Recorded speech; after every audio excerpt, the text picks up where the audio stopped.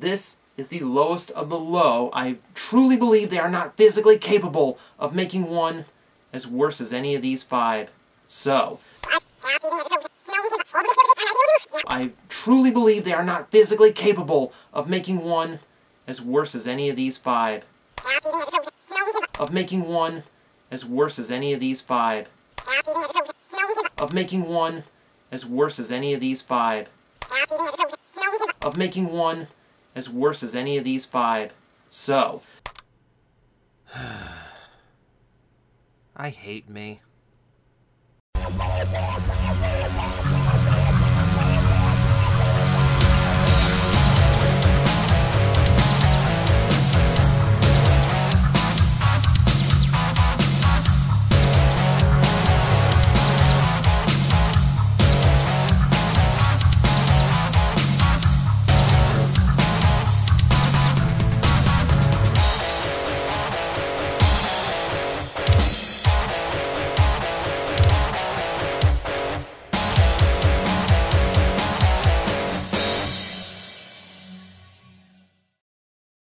Now, let's be clear before we begin. This toy is not as bad as anything in my top 5 worst of all time. I still stand by that list. And that includes Demolisher.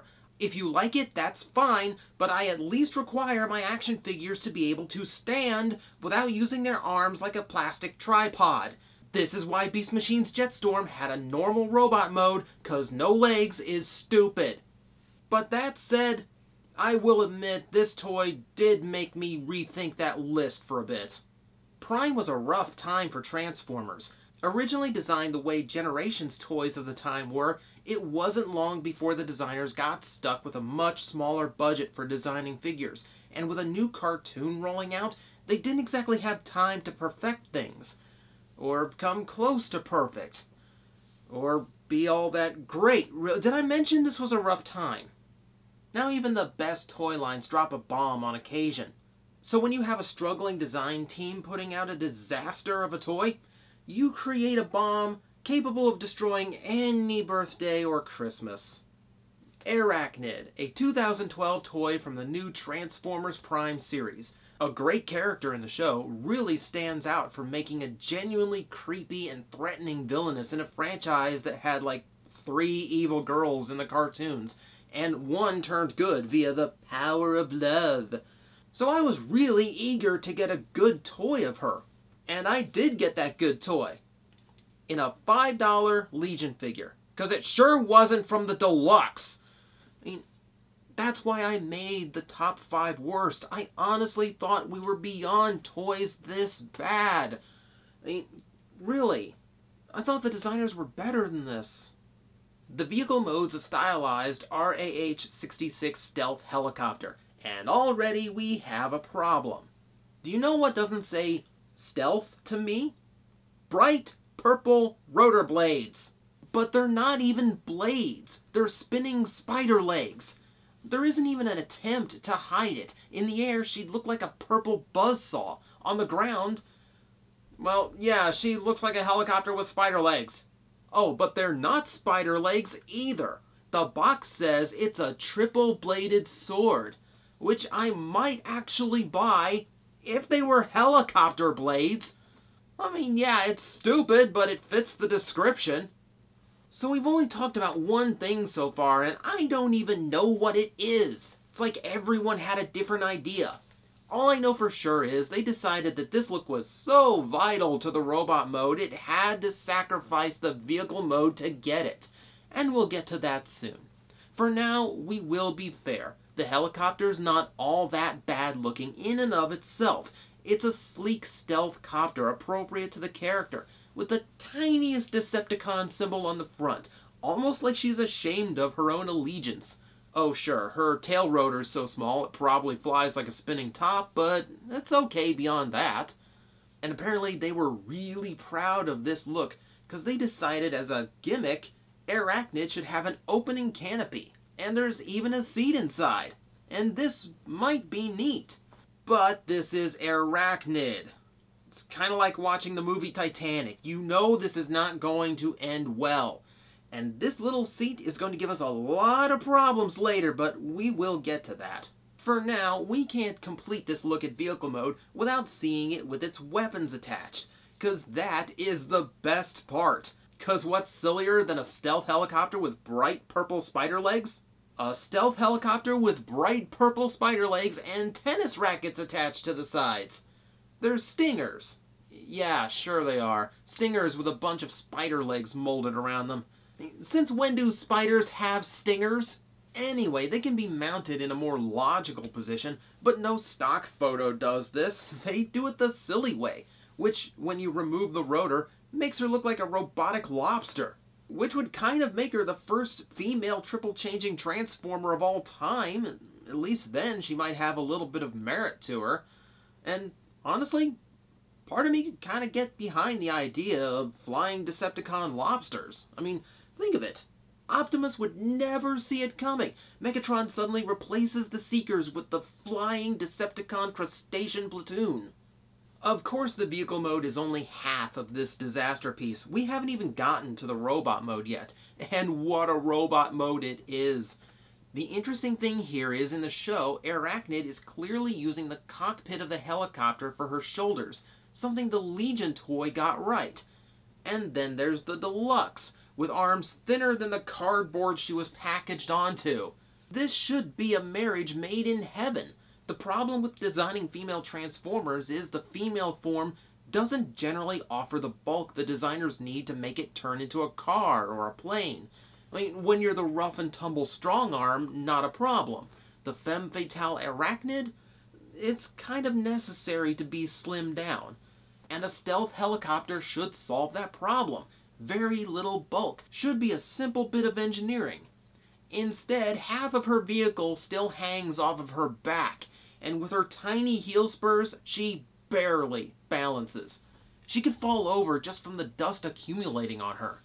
I'm not even kidding. When I went to grab this toy for review, I found her toppled into my Viacons because of months of neglect, almost like she fainted for attention. Also doesn't help that the arms are literally two panels held with a thin plastic strut, with a completely flat hand with a hole straight through the palm, like she tried to catch a cannonball. I am not exaggerating when I say these are the worst designed arms I have ever seen on a Transformer, especially when there's no excuse for it. Look at how much bulk is on her back. The Legion toy figured this out, and it should have been where her arms came from. Why not the Deluxe? Well, it was because they were so proud of that gimmick, remember? That section had to stay intact, so that really cool canopy thing could be a gimmick in the toy. I mean, they really needed to have that, and unlike all of these other gimmicks that I've reviewed on Plastic Addict, it doesn't affect the robot mode at all. Except for the arms thing. And the back-heavy thing. Oh, and this one other little thing. That being the fact that the cockpit seat is molded to the back of her head and severely limits the neck articulation as a result. Also, the canopy can open up for a pilot she will never have. So worth it!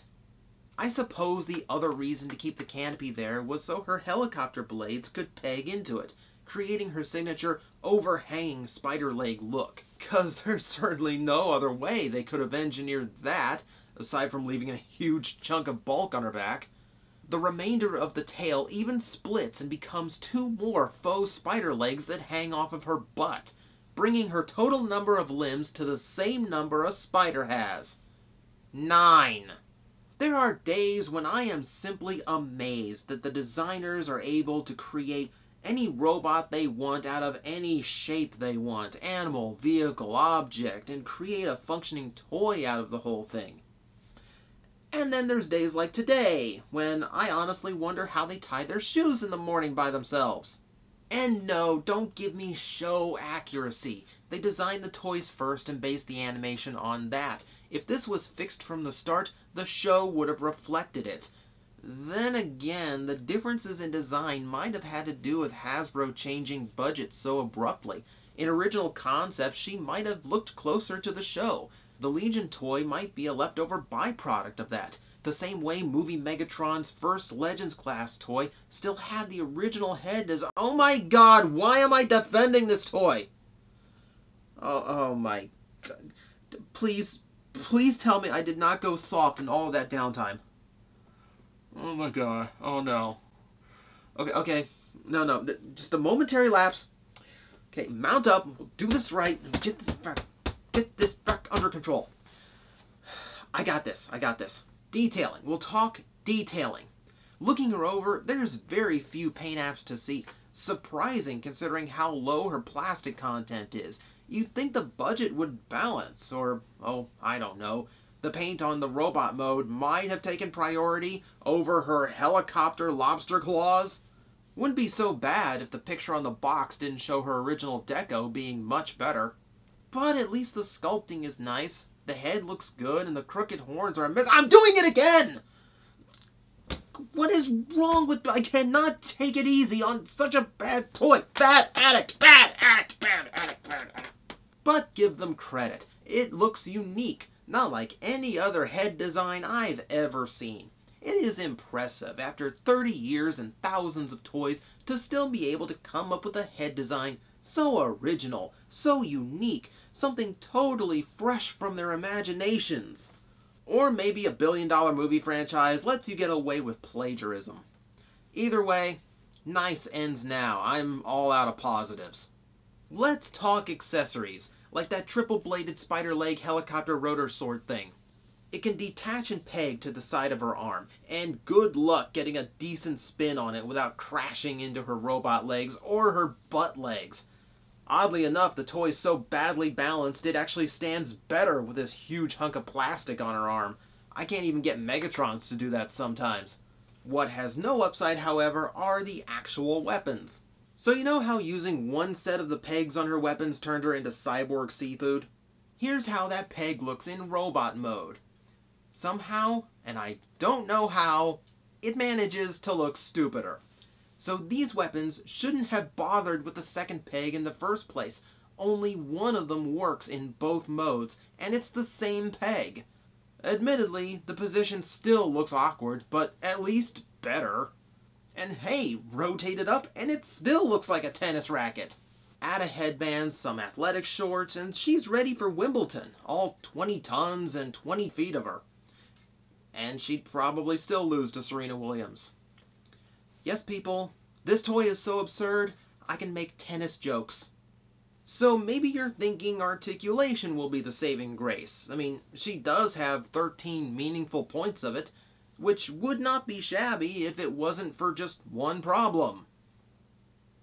Everything. The neck barely has any range because of that cockpit chair they just absolutely had to have.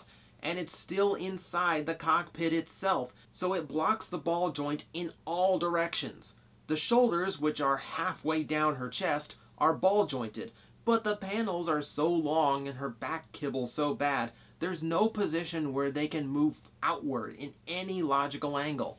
So forward and back rotation is all they get. Also hindered by bad panels, the elbows, which in spite of being doubled up, only make it to a hindered 90 degrees. The hand pivots up and down, but even all the way down, there's plastic in the way keeping it from being flush to her arm, so any bending from here makes her wrist look broken. You've got ball-jointed hips that only move outward a little bit, only move forward a little bit. They are next to useless with little range, and that also makes her 90-degree knee bend completely useless, because even if you could get the leg forward to make use of it, she only stands if the legs are straight and directly under her. Even if it worked, it still wouldn't work. Speaking of, if you look closely, you'll notice she's designed to have thigh swivels as well, which are completely useless because there's no way to move them. Ultimately, the only articulation on the whole toy that works the way it was intended are those stupid spider legs. And given they're nowhere near long enough to use for her spider walk mode from the cartoon, it's really the only job they do right. Airachnid may not be top 5 bad, but wow is she close. She is ideal as a Plastic Addict toy. A few good qualities, a whole lot of bad ones.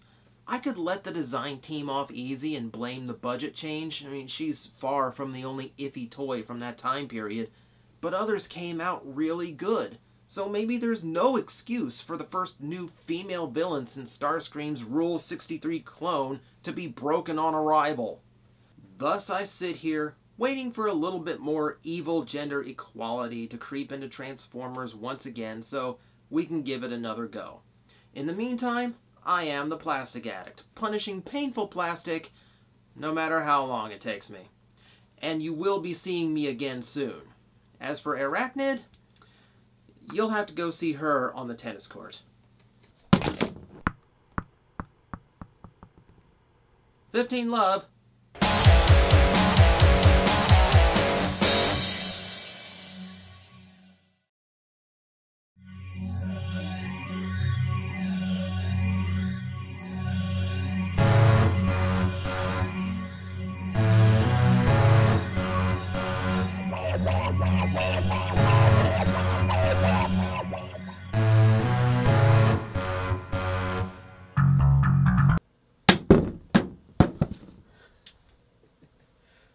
Completely missed. Hey, don't laugh. How often do you throw tennis balls at action figures?